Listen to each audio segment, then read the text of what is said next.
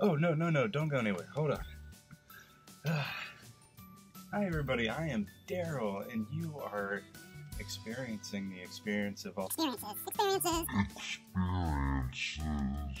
This is MedTech Experience, where I take you into lessons of everything possible. You're probably going to learn really quick that I like to talk fast, and I like a lot of chop actions with the camera, so I hope you get used to that and don't get whiplash from it.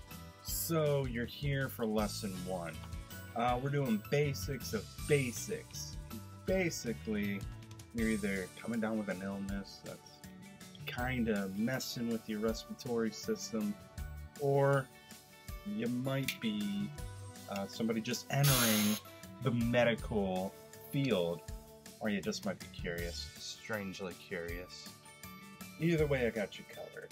So today we're going over regulators and how to put them on oxygen tanks. Now, this is where I'm going to pop up a bunch of different, yep, there's an example, there's an example, there's an example of different tanks that don't need a regulator put on. But not all tanks are created equally. That's the fun of it. What I have in my hand, wow, that was magic, is a regulator. This one actually comes with a gauge and everything. We have the point here where the oxygen will pour out. The gauge, if you can tell here, the gauge shows you how full or empty the tank is. There's a little pin that's actually in the red.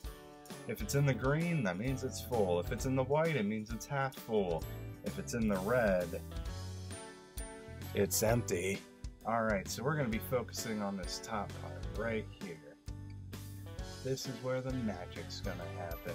So the top of the tank here has a couple different sides.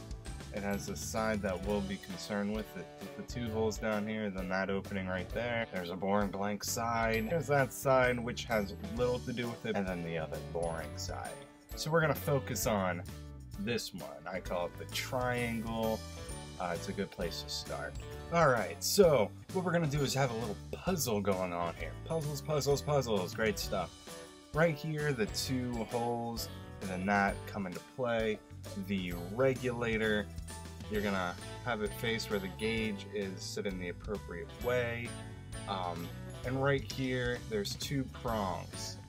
What you're going to do is you're going to match up these prongs, holes. Match them up. 2 prongs, 2 holes. That's where it's going to go. So what we're going to do is we're going to lift that bad boy up.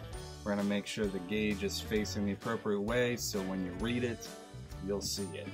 So you're going to lift it up, you're going to slide it over, and as you can tell, it slips into place, so it goes kind of up the shaft.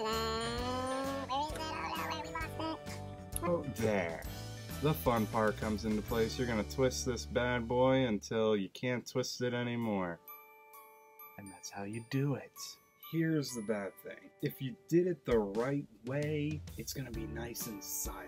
If you did it the wrong way, it's going to be loud. I'm going to show you both. Correct way. Music to my ears. Wrong way. Alright, now that I've cleaned up the blood from my ears from that loud sound, another thing you should know about the regulators, there is a dial right over here where you can twist and set your liter flow. Oxygen is kind of like a prescribed drug, so keep that in mind when you're setting yourself up with oxygen. Always go by the doctor's notes. One final thing, basically the regulator, it regulates the amount of oxygen coming out of the tank. So when we heard that loud earlier, that was because it wasn't regulating the amount of oxygen coming out. There's a lot of pressure that comes out of the tank. So the regulators are very important. If you have questions on what kind of tank you have, just look earlier in the video, and I do have multiple pictures of all that. I hope you learned something today, and that is your MedTech